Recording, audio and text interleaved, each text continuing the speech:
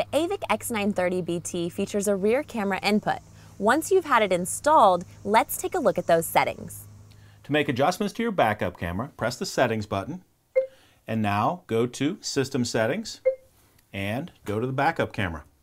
Here, we can turn the backup camera on or turn it off. We'll turn it on and we can switch the polarity between battery and ground. The polarity setting is typically set by your installer during the installation, and when your vehicle is in reverse, you can automatically show the backup camera on the screen.